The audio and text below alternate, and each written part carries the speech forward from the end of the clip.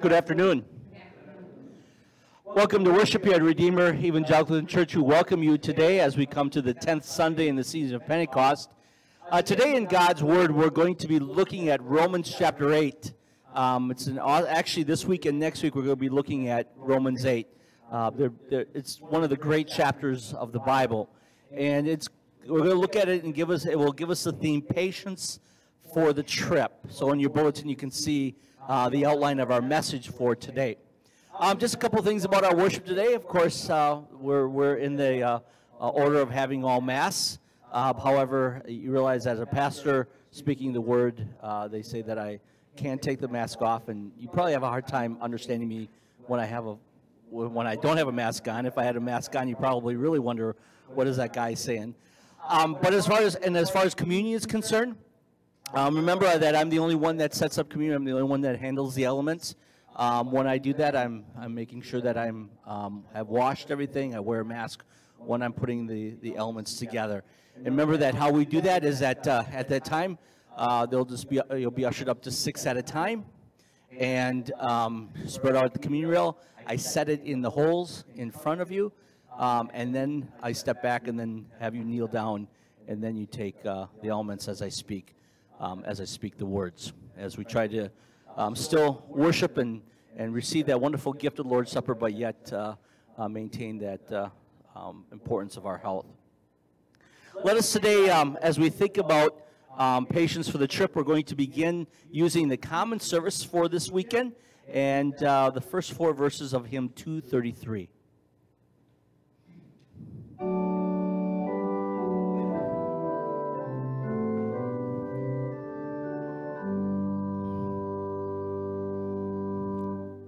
All people that on earth do dwell, sing to the Lord with cheerful voice. Him serve with fear, his praise forth tell. Come ye before him and rejoice. Know that the Lord is God indeed.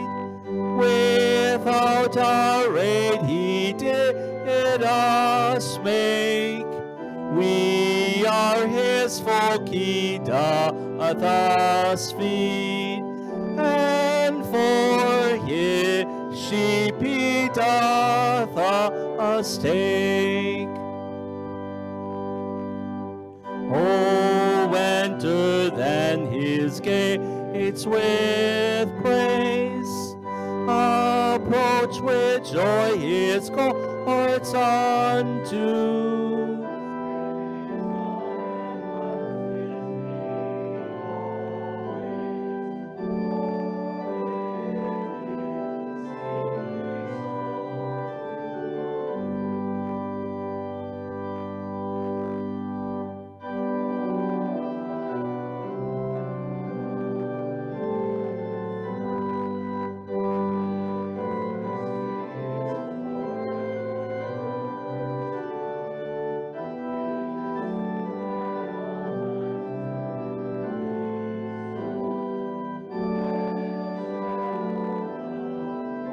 To wage endure. Let's rise. In the name of the Father, and of the Son, and of the Holy Spirit. Amen. Beloved in the Lord, let us draw near with a true heart and confess our sins to God our Father, asking him, in the name of our Lord Jesus Christ, to grant us forgiveness. Holy and merciful Father, I confess that I am by nature sinful, and that I have disobeyed you in my thoughts, words, and actions. I have done what is evil, and failed to do what is good. For this I deserve your punishment, both now and in eternity. But I am truly sorry for my sins, and trusting in my Savior, Jesus Christ, I pray, Lord, have mercy on me, a sinner. Lord, have mercy on us. Christ, have mercy on us. Lord, have mercy on us. God, our Heavenly Father, has been merciful to us and has given his only Son to be the atoning sacrifice for our sins. Therefore, as a called servant of Christ and by his authority, I forgive you all your sins. In the name of the Father, and of the Son, and of the Holy Spirit. Amen. In the peace of forgiveness, let us praise the Lord.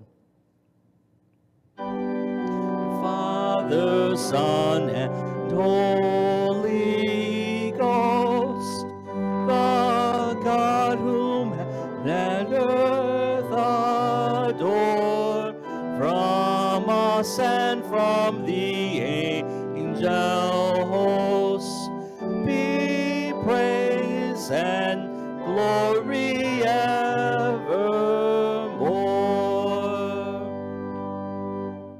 Today, let us confess our faith in our God using the words of the Nicene Creed. We believe in one God, the Father, the Almighty, maker of heaven and earth, of all that is seen and unseen.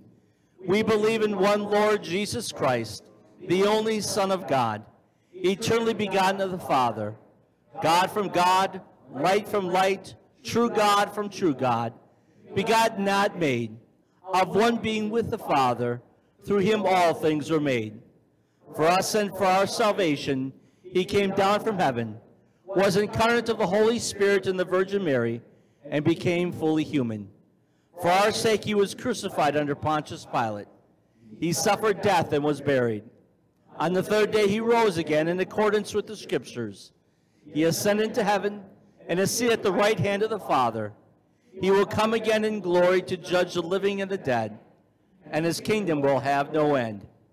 We believe in the Holy Spirit, the Lord, the giver of life, who proceeds from the Father and the Son, who in unity with the Father and the Son is worshipped and glorified, who has spoken through the prophets. We believe in one holy Christian and apostolic church. We acknowledge one baptism for the forgiveness of sins. We look for the resurrection of the dead and the life of the world to come. Amen. Congregation may be seated. Today, as we prepare our hearts for this message, we sing 2 verses of that hymn, I Walk in Danger All the Way. And as we look at our message today, obviously the theme, Patience for the Trip, is going to remind us that we're on a journey in life, but we're not on it alone. And so we think about that as we sing the first 2 verses.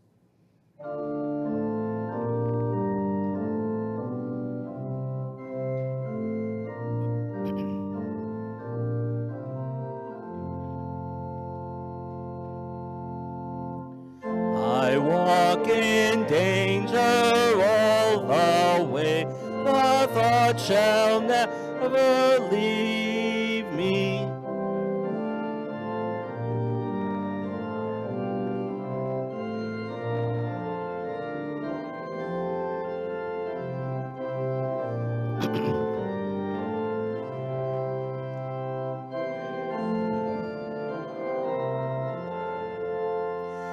If e'er I fail to watch and pray, I walk in danger all the way.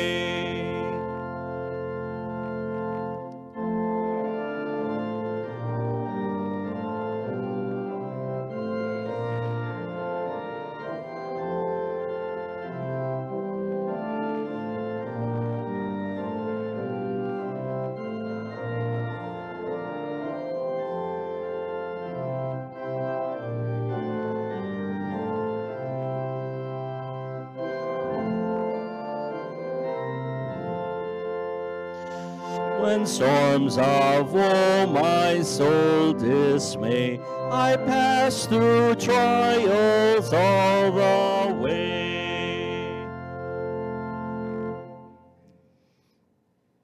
My dear brothers and sisters in Christ, so for us as parents, you might remember times when you had your children in the car and you were on a trip. And maybe you barely got out of Tomahawk. How long is this trip going to be? I was privileged to have two of my grandchildren with me for 3 days this past week, and I kind of had forgotten just how short that attention span is. How long is this going to be? Are we there yet, right? And what does a parent often say? Sit down and be patient. As if that's going to all of a sudden just make our children go, okay, I'll sit here and be quiet, right? But we pick on kids about that, but do we sometimes act like that as adults? More than once, and probably those words have come out of my mouth, where I have said, I'm ready to be done with this, right? I'm ready to be done. How long is this going to take? And we tend to lose a little bit of our patience. But Romans 8 comes to us at a great time to remind us that as we are on this journey, God has some amazing words of encouragement and reminder for us, and lessons for us. We're going to have actually 4 truths that we're going to receive out of these very, very familiar words from Romans chapter 8. But let's set up these words for a moment. Romans 8, of course, comes right after Romans 7. And in Romans 7, the Apostle Paul had talked about the battle, right? Remember, he said, the good that I would that I don't do, but the evil that I don't do that I keep on doing. There's that battle that he had in life, right? But then at the end of chapter 7, he says what? He says, but thanks be to God, we have the victory through Christ. And then at the beginning of Romans 8, he talks about this wonderful indwelling of the Spirit, that we live by the Spirit, that the Spirit lives inside of us. And as he lives inside of us, he continues to help us, to give us strength, to give us encouragement. Even when it seems like the world is falling apart, he says, but we have this strength. We have this Spirit inside of us. And then at the end of that, coming to the end of the chapter, he says this in Romans 8:28. We know that all things work together for the good of those who love God, for those who are called according to his purpose.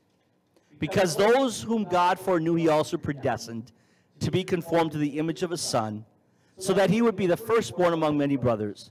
And those he predestined, he also called. And those he called, he also justified. And those he justified, he also glorified. Now, we're just going to kind of walk through these verses for a moment and look at verse 28. And look at the first 2 words. We know. The Apostle Paul says, we know. What a contrast to the world today. The world today does not tell us, what do you know? But the world today says, what do you feel? If you want truth, just look into your heart. What do you feel in your heart? What horrible advice! Because all of our hearts are stained by sin. And they would always go in the wrong direction. And they have gone in the wrong direction.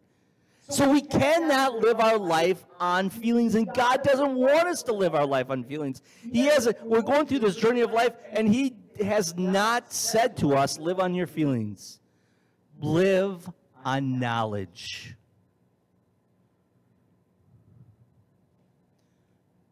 Many of us in our cars may have a GPS system. Now, a child maybe doesn't quite get that. And so they're going on their feelings. They're like, oh, man, is this trip done yet?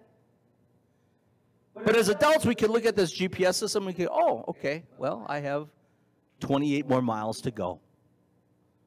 And our knowledge helps us understand, okay, this is the trip that we're on. God has given us knowledge. Knowledge from his word. Not to live on our feelings, but to live on. This is what God tells us. The Holy Spirit works through the Word, and He tells us some very specific things, which we're going to hear about in just a moment. But your first Redeemer truth is this. Patience for the trip comes from knowing, not feeling. From knowing, not feeling. Because you and I have, even as adults, we've been on trips. And even though we know how long a trip is, yet we still, sometimes it feels like it's a long time. When I used to travel a lot, when I used to be on our mission board where I did a lot of traveling, it would seem that the longest part of the trip was from Merrill to Tomahawk. How long is this going to last? Well, it lasts as long as it does every other time. 20 miles, there we are. But even though I know something, my feelings can betray it a little bit. So we always have to go to our knowledge. What does God say? And what does God say about our struggles? Notice He says this. We know that in all things God works for the good of those who God works together. And notice that little thought of God works it together. Even when it doesn't feel like it, I know God is working something out, and He's working it together. And notice the Apostle Paul, as he writes this, he doesn't say, in all good things God works together, but he says, in all things. All things are working together. What we might consider good and what we might consider bad, it's all working together. Many of you have heard this already, this illustration, but I still like to keep using it. It always reminds me of, it's a good illustration that reminds me, I hope it's helpful for you. Some of you ladies, and maybe even some of you men, have done cross stitch, right? And needlepoint, and when you do that, man, it makes a beautiful picture. In our meeting room, my grandmother, there's a picture, now it's gotten old and faded, but it's still under glass, and I look at it and I think of my grandma because she did that, and it's a picture of the Lord's Supper. But you ladies know what happens if you turn the picture over. Does it look good? No, it kind of looks like that, right? There's these knots, there's these broken ends. See, that's the problem. We are looking at life from the backside. And we're going through what I often call our knot days. These days of the knots and these days of the broken ends. And we wonder, really? God, what's going on here? Because we're not always seeing the front side. Now, there are times that we get to see the front side. There are times that we get to see, oh, now I know what God did there. But there's a lot of times we don't get to see it. And we don't feel it, but yet in our minds and in our hearts through the Holy Spirit, we know. We know that God is taking everything that's happening in life and using it according to His purpose. That's a key part of this, that it's not according to my purpose. See, and that's another problem we have. When children, what? Children are always about themselves, right? So the drive in the car, it's about how they feel. It's about themselves. They could care less how the parents feel. It's about me. But the parent knows best. Oftentimes we're like the kids. And we're driving in the back seat of this car of life. God's driving. But we're going, I don't get it. Why are you going this way, Dad? Because He knows the best way. Because it's according to His purpose, which is always the best purpose for us. Oh, that's so important to remember. That God is working out a plan. And if we don't see it, that's not God's fault, that's our fault. We're just like children to God then. And that's when we trust. And we know His promise. And we understand what He says in Ephesians 5. In Him we were also chosen, having been predestined according to the plan of Him who works out everything in conformity with the purpose of his will. Notice it says he works out everything in conformity with the purpose of his will. And I don't care if it's COVID or if it's whenever you might have lost a job in your life or you've gone through a sickness in your life. God's going to take all of those things and meld it and work it together according to his will and purpose. And why? Always for your benefit and for my benefit. Your Redeemer truth number 2 is this. Patience for the trip comes from knowing, not feeling that I'm included in his gracious plan. Are we there yet? You might be asking, are we done with that sermon yet? God has some beautiful thoughts for us today.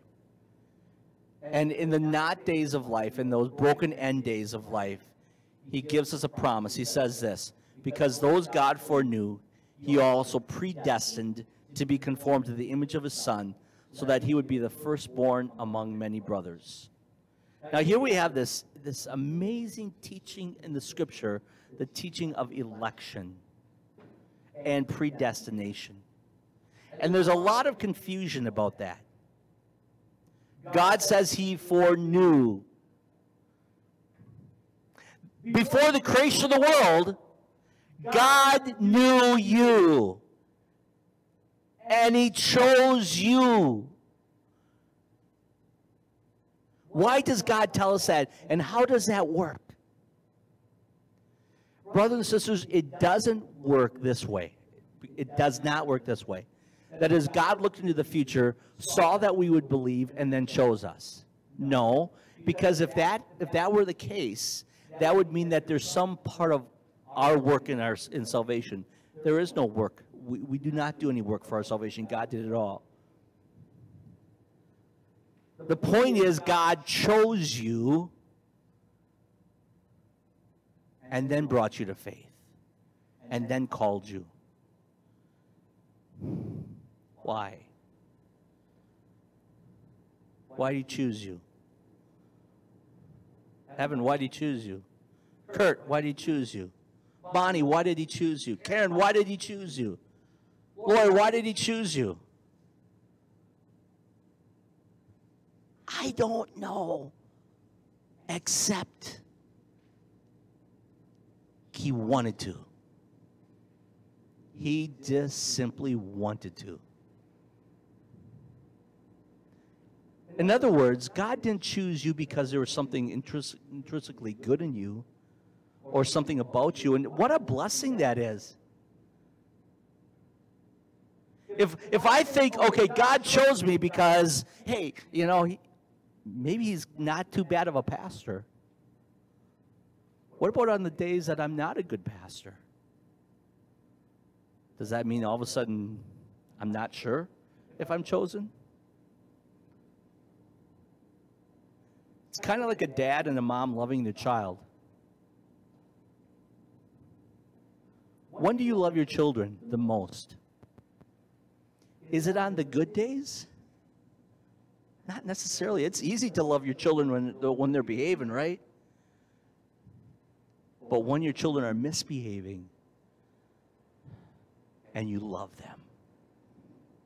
Why? Because that's what your heart wants to do. And God loves us and chose us because he wanted to do that. And that's an amazing comfort. God did not give us the doctrine of election, that is, that he predestined us before the creation of the world to be believers. He didn't give it to us to boggle our minds, because it could. He gave it to you for your comfort. And he doesn't give it to you so that you can be comfortable in sinning. No. He gives it to us so that we can be comfortable in the struggles of life and the trials of life and in the journey. And to know that no matter what this journey has for us, I'm chosen. I'm with God. He predestined us. And notice he predestined us to be like the firstborn, the image of, and that's Jesus. That's the plan of salvation. That your Father in heaven sent his Son Jesus to this earth to suffer and to die. And notice that it says to be the firstborn of the dead. That is, that he was the first to rise. And every resurrection stems from him. And so your third Redeemer truth is this. Patience for the trip comes from knowing that I'm chosen by God. That I'm chosen by God. I'm chosen by him to be included in his plan, in his gracious plan. And now Paul puts a bunch of phrases back to back. It's pretty amazing. Notice what he says, and those he predestined, he also called. And those he called, he also justified. And those he justified, he also glorified. Now, every one of those words, predestined, called, justified, and glorified, every one of those words could be a sermon in and of itself. Don't worry, we're not going to spend that much time on it. But let's just briefly look at these words. He predestined us. That is, as I just said, he looked into the future, and he knew he would make you, and he knew that he would choose you to be his child. And because of that, then he called you.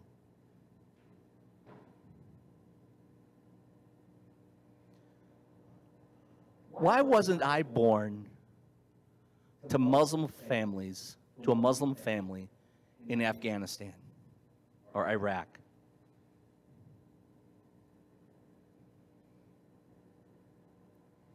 It's not an accident. I was born to two people in Appleton, Wisconsin. And those two people, my mom and dad,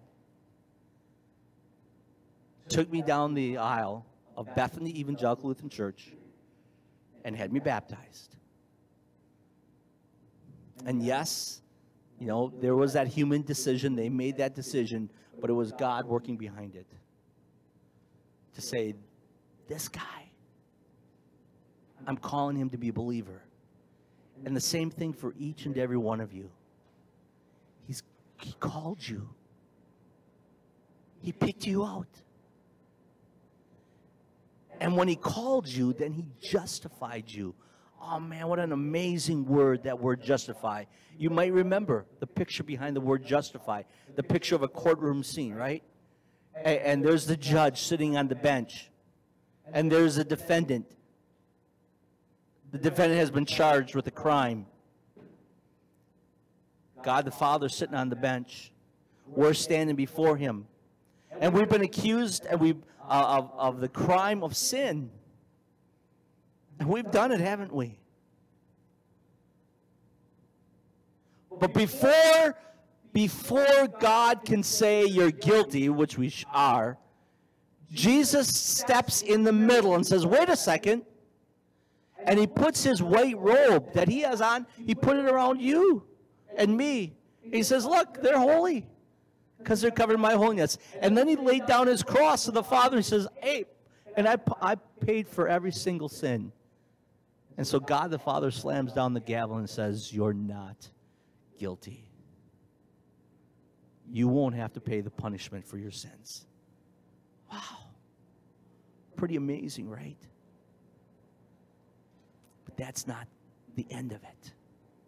Because then he says, us who have been justified, we are then glorified. Whenever you're on a trip, most of the time, you're looking forward to the destination, right? Now, there are some trips that we take, and there's a lot of things along the way. But in a trip, we're thinking, I'm going to get from here to there, and that's where I'm having my fun. I'm driving from here to Florida to Disney World, and that's where I'm going to have my fun. God is reminding us that while we're on this journey of life, there is a destination, and that destination is heaven. And we're going to be glorified. That is, we're going to be just like Jesus. In Philippians 2, he says, we'll have a body, a glorified body, just like Jesus' glorified body. Purged from all sin.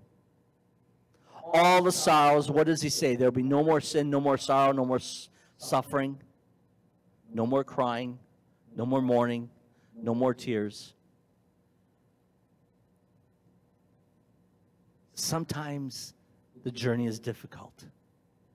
But he says, look past it. Look to the end. And when you get there, it'll be more than fun. It'll be awesome. We'll be glorified.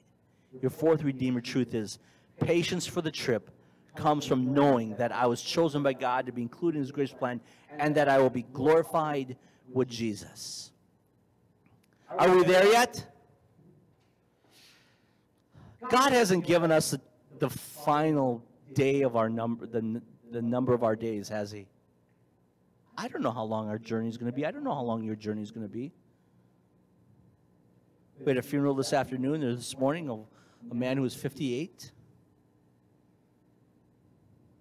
Other people in town have died recently. They've been over 80.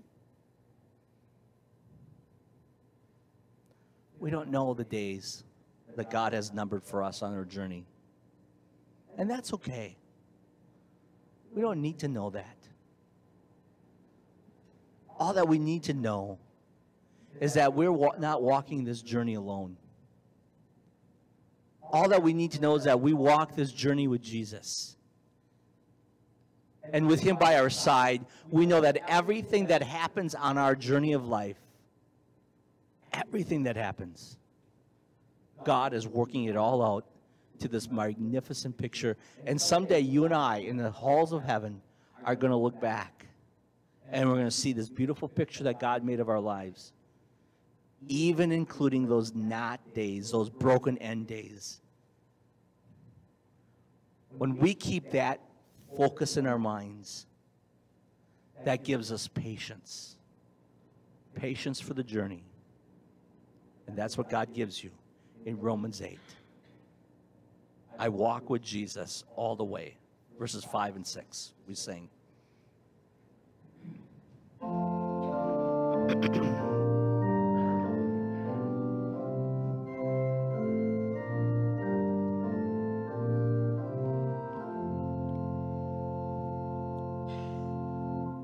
I walk with Jesus all the way.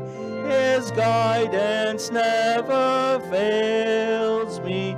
He takes my every fear away.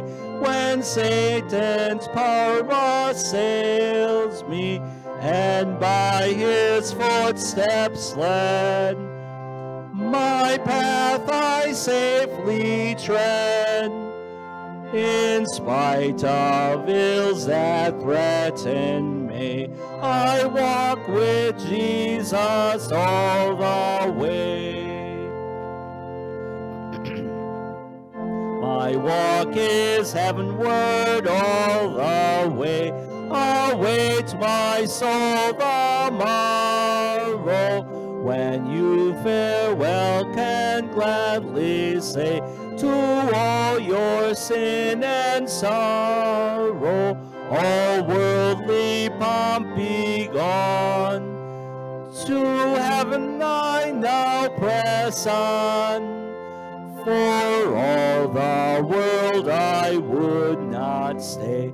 My walk is heavenward all the way. Father in heaven, we are on a journey. You have told us this. Sometimes our feelings betray us.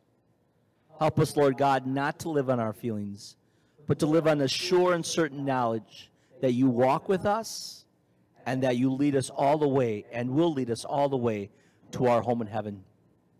Father, it is especially during the difficult days of life that our eyes can lose a little focus. Help us always to remain focused on you and the promise that all things are working out for good to those who love God.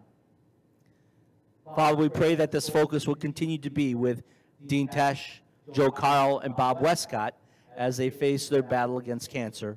Remind them, Lord God, that they walk this danger not alone, but you hold them up each and every day. Continue to let your presence encourage Chris Callahan, that with all the difficulties he's facing, yet you remind him that you are building a beautiful picture for his life. Thank you for continuing to be with Tuli Goldbeck as she recovers from her surgery. Give her strength and health more and more each and every day. And be with our dear brother Dick Leipsky as he also recovers from his hospital stay and his recent fall. Give him healing and strength to his heart. Father in heaven, we pray for the family of Joe Ugolini, who left this world so suddenly last Saturday.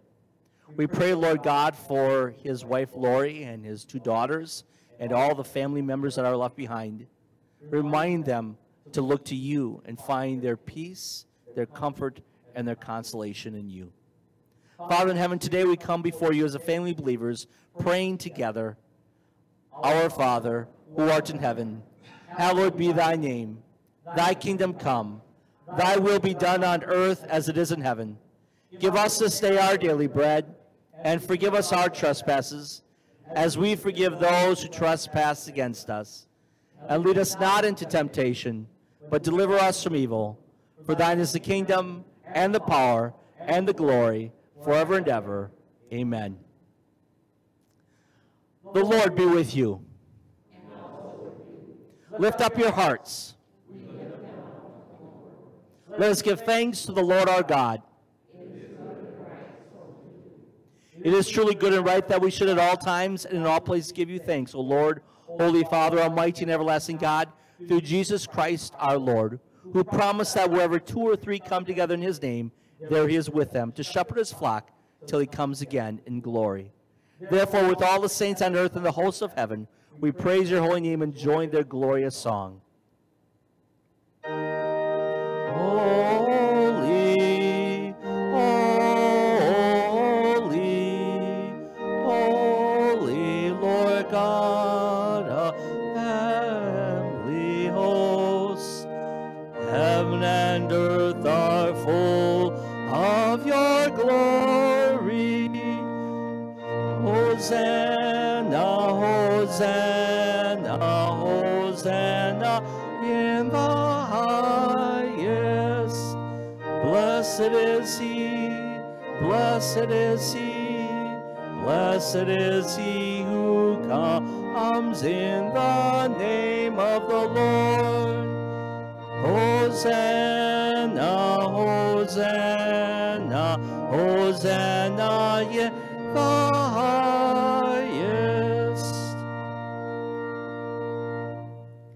Our Lord Jesus Christ, the same night in which he was betrayed, took bread, and when he had given thanks, he broke it and gave it to his disciples, saying, "Take and eat.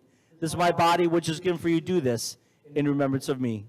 Then he took the cup, gave thanks, and gave to them, saying, "Drink from it, all of you. This cup is a new covenant in my blood, which is shed for you for the remission of sins. Do this whenever you drink it in remembrance of me."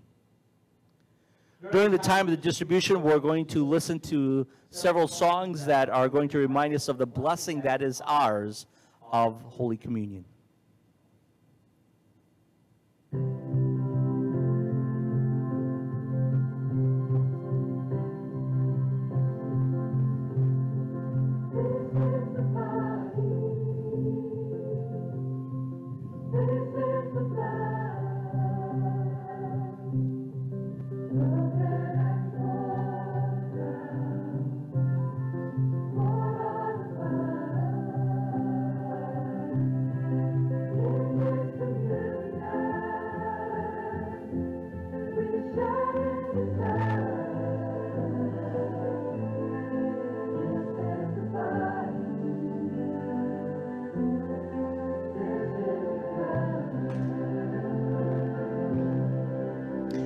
Take and eat.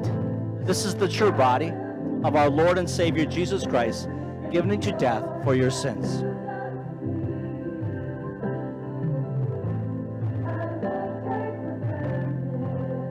Take and drink. This is the true blood of our Lord and Savior Jesus Christ, shed for you for the remission of all your sins. Now may the body and blood of our Lord and Savior Jesus Christ strengthen and preserve you in the true faith until life everlasting. Depart in peace. Amen.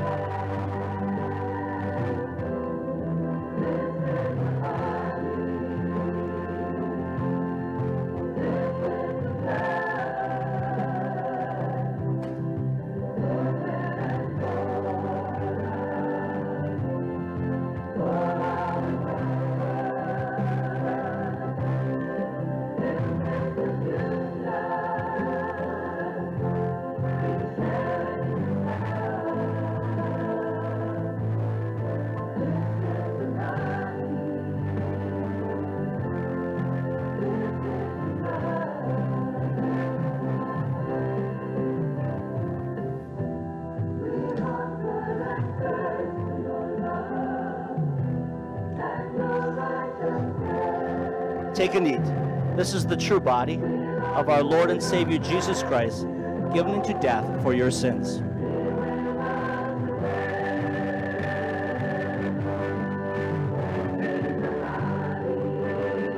Take, drink.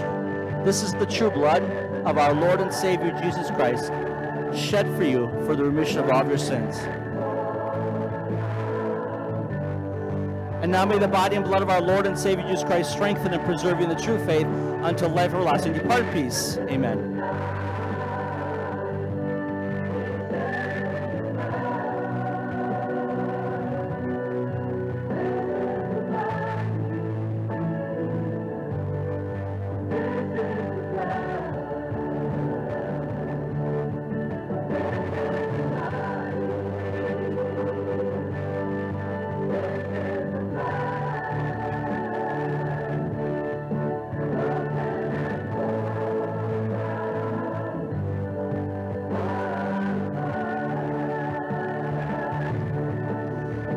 Take and eat. This is the true body of our Lord and Savior Jesus Christ, strengthened.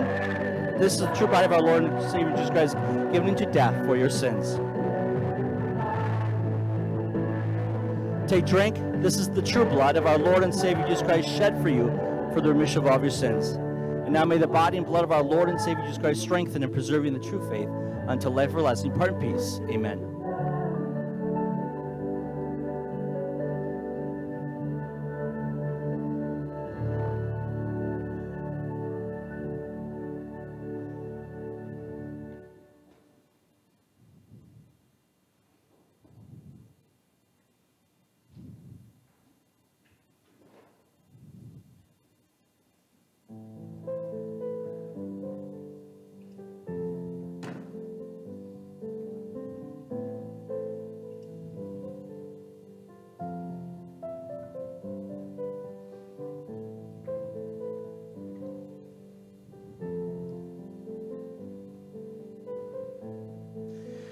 Take and eat. This is the true body of our Lord and Savior Jesus Christ, given into death for your sins.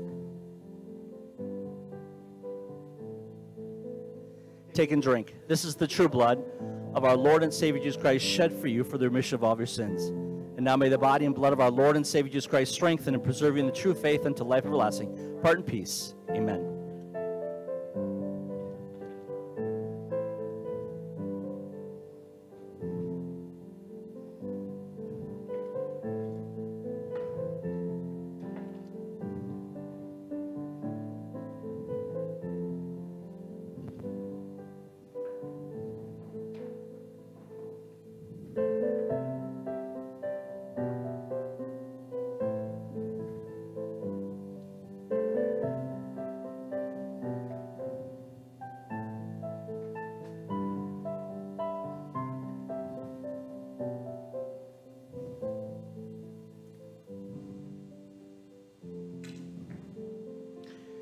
Take and eat. This is the true body of our Lord and Savior Jesus Christ, given into death for your sins.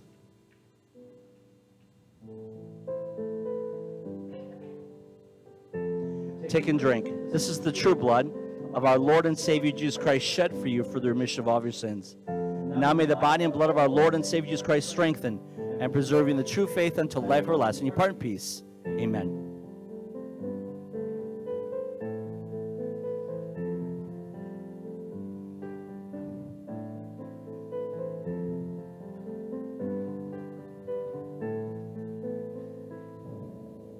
Take and eat. This is the true body of our Lord and Savior Jesus Christ, given into death for your sins.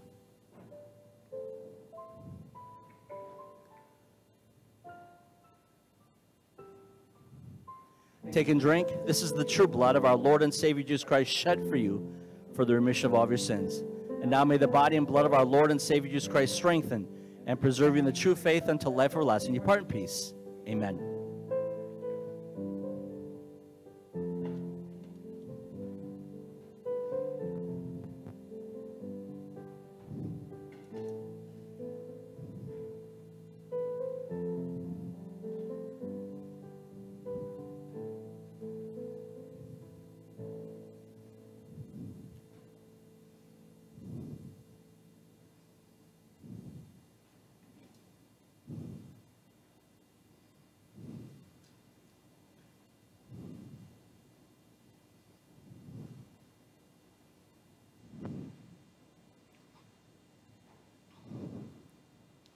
Let's rise for prayer.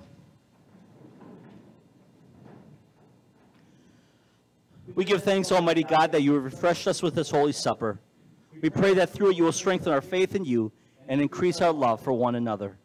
We ask this in the name of Jesus Christ our Lord, who lives and reigns with you in the Holy Spirit, one God, now and forever. The Lord bless you and keep you. The Lord make his face shine on you and be gracious to you. The Lord look on you with favor and give you peace. Amen. You may be seated. We close our worship with this last hymn, which we're going to listen to the first 3 verses of it. We've been reminded today once again that our life is a journey. That means every day is a journey. Morning, noon, afternoon, and evening. And this hymn reminds us that throughout each part of the day, our God is with us. We'll join in singing the 4th verse, reminding us that whenever we go to bed, God is with us.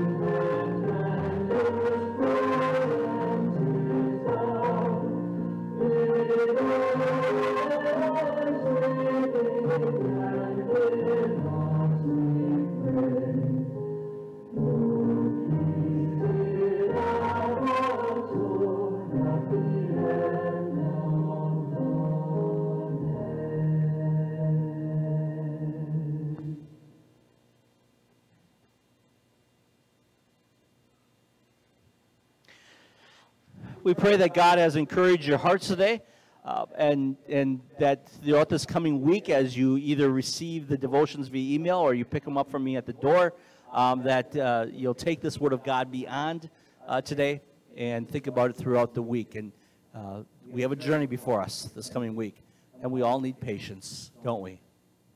I know I have all the patience I ever need. I think oftentimes my prayer has been, Lord, give me patience, and I want it now. But we all need this as we walk. And that, it's not just this time, but it's any time in our lives. Remember, the offering plates are by the back door, or you can put them in the drop box by the door as well. Keep your bulletin. We can't reuse them, so just take them with you so that they're not around here for tomorrow. And reminder, the church meetings are on Tuesday. You should have received a congregational letter this past week. I hope you did. If you didn't, let me know. It was either mailed to those who don't have email, or it was emailed to you. The second page had some items about our First Steps edition, so our Learning Center edition. So just to kind of recap about that, We have received approval to start digging, if we could. So we've received that permit to start the digging. We can't yet start because of a couple of things. One is financial. The appraisal should have been done Friday. They told us it would be done Friday, so we'll find out tomorrow if the banks, or Tuesday, very soon the banks will get it. Then the banks will be determining whether or not we can get the loan that we are asking for. But we're pretty confident that that's all going to happen. Financially, we have reached over the 95,000 mark, so we're striving towards 100.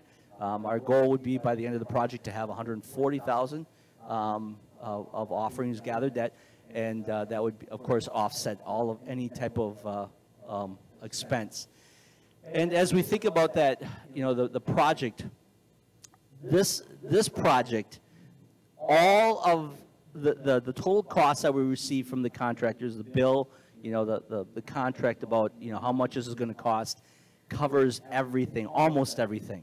That if the contractors, the plumbers, the excavators, if they would do all the work, so that means that anything that we do volunteer-wise takes money off of that. Some of you guys who maybe are a little more savvy on building might disagree with me, but you think about an average contractor worker, $50 an hour they get, all right? Some get a lot more than that. Now, I know that I'm not worth $50 an hour. My work is probably not worth 50. That is I'm hoping this work is worth that, but I'm talking about the work of if I was out there pounding nails or whatever, because it's going to take me a lot longer. But I'd say, okay, I bet you I could work well enough for $20 an hour. So if I work 100 hours, how much is that? Is that $2,000? $2,000 could be taken off the price if I worked 100 hours. So that's what I want you to think about. Now, obviously, not everybody's able to do volunteer work because there's all kinds of things that we're going to be, pretty soon there's going to be lists out and things that we can do, but there's simple things like cleanup, there's going to be painting, there's going to be staining. Anything that we do takes money off of the price of this project. And I think that's a pretty cool thing to see how we as God's people can work together on that. So just to keep that in mind as things start moving forward, we're getting really excited here about hopefully pretty quick everything's going to come together and you're going to start seeing some fencing going up and you're going to start seeing some holes in the ground and trucks rolling in, and we're pretty excited about it. So keep that in your prayers, as well as we'll be sending out continual updates about how that's all going to go. With that, we wish you the Lord's blessings, and hey, COVID can't stop us from saying hi to each other. Say hi to each other. Have a great day. My hope is built on nothing less than Jesus' blood and righteousness. I dare to make no other claim, but only lean on Jesus' name, on Christ the solid rock I stand. All other ground is sinking sand. When dawn veils his lovely face, I rest on his unchanging grace. In every high and stormy gale, my anchor holds within the mail. On Christ solid rock I stand. All other ground is sinking sand. His covenant and blood support me in the raging flood. When every earthly prop gives way, He then is all my hope and stay. On Christ solid rock I stand. All other ground is sinking sand.